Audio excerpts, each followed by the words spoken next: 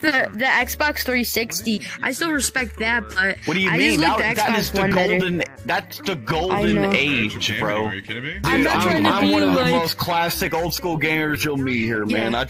I come onto this love new shit and the everything's so 360 fucked. respect to that. I don't know. There's so many fucking people talking, man. Gaming has changed from the 90s to fucking... It doesn't even make sense now. Now, I don't know. I don't like it as much as I used to, but I always wanted one of these VR sets, and I did get one, and I played a few games on it, and it was awesome, but I was trying to work around something with my alcohol issue with vrchat, and it seems like I'm having a hard time talking to people, man. What the fuck? How so? PC players always ignore you. I'm just- They won't talk to you. 14-year-olds are everywhere. I I just want to talk to adults. adults or somebody over 14 and just fucking drink and talk. Like, Well, they're gonna do what's so something fucking hard about that? soon. They're gonna do something. I'm utilizing like 4 different hands to smoke weed, smoke cigarettes, and drink this alcohol, and it's like I gotta take off the headset to do it, and it's like, why is this so difficult? I say just lock your door, just lock yourself in your room, try to ignore them. Oh, bro, dude, I got quite a story to tell you. Okay, story time VR chat. Here we go. Story time. Do you want me to tell you guys a story? Like any story, Story even time. if it's irrelevant? I'll tell you guys a good story. Since you guys are here around me, let me tell you my first acid trip called Honey Buns. I had a good friend for a long time, and I trusted him, and he came and got me one day, and he was like, "Hey man, you want to trip with me?" And I was like, "Well, fuck, if you're doing it, shit, I'll do it. Here, I'll even utilize my hands to make it more dramatic." Yeah, I know. Somebody was explaining that to me earlier, and it was weird. But... Who's interested in scary avatars? I don't know, man. I just want to have a good time while I'm fucked up out of my mind. I was about 17, and my buddy got me a Rick and Morty hit of acid. So the first took after an hour, he was like, "Hey, do you feel anything?" And I was like, "Nah, man, I feel really awake." And he's like, "Alright, let's take another one." And then he gives me this Rick and Morty one in another tab. And then he was like, "Man, I want to get some honey buns." And I was like, "Okay." And he's like, "No, those motherfuckers shit in buckets." Because he literally caught them shitting in buckets one day. So we skipped that gas station and we went all the way up this one fucking road that took us like 2 miles away to this one gas station. And I live in Indiana, so I always seen a bunch of fucking meth addicts, crackheads leaning up against a fucking gas station at like 3 in the morning. And the whole mission, the entire mission was, we gotta get honey buns and a drink out of this gas station without laughing.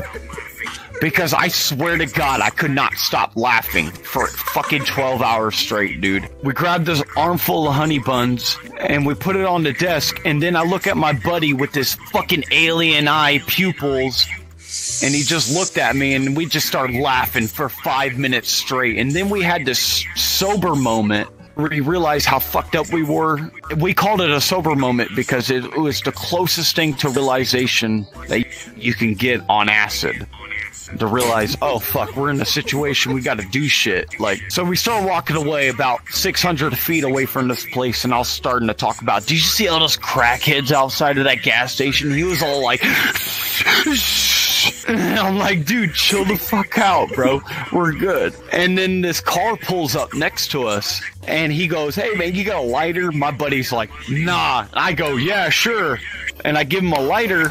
And then he turns the corner and his car breaks down. And me and my buddy look at each other and he started dipping down this fucking train tracks. And I start following him like, bro, what are you tripping about? He's like, I ain't fucking trusting that shit. And I was like, yeah, you're right.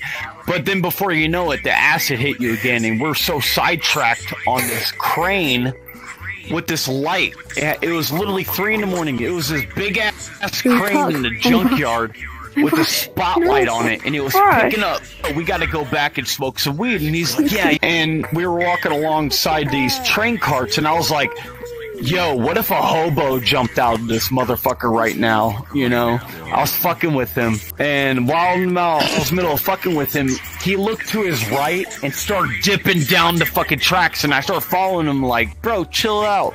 You're tripping. He's like, bro, I swear to God, I seen 2 people on the other side of the fence. And I was like, nah, bro, I didn't see nothing. How do you see anything? And by the time we got out of those train tracks, we actually seen 2 people walk away from the fence. So there was literally 2 people watching us tripping balls. It's fucking weird. We ended up going back to his place. I was sitting on the back of this guy's truck. I looked down the street one way, and I looked down the street, then I looked again, and I was like, yo! I was like, the fucking road's on fire. And he's like, oh shit. And I was like, you see that shit, right? Like 4 blocks down, it looked like the fucking, you could see orange, red heat emitting from fucking 4 blocks down the street. And I was like, dude, it looks like the fucking road's on fire. And he's like, yeah, let's go check it out. We were walking towards this fire. The closer we got, it looked like sirens, like cherries and berries. Like fucking cop cars, and we were like, nah, fuck that. It's a trap. So we started walking back. 10 seconds later, we look back, there's nothing. And there was never any sound. I ain't never in my life have ever seen something as fucking hallucinating as like that. I've been tripping over 40 times in my life, man. And nowadays, ever since these experiences, even with my current girlfriend, when I do acid, we don't do no more than 2 hits, and we never walk outside. We can go on the porch, but you never step off the fucking porch. No, don't worry about it. The thing about acid is it takes a big toll on different people. Go ahead. I accidentally did an edible. What? Accidentally did an edible. Bro, if I was tripping right now, you'd be the freakiest fucking thing I've ever seen.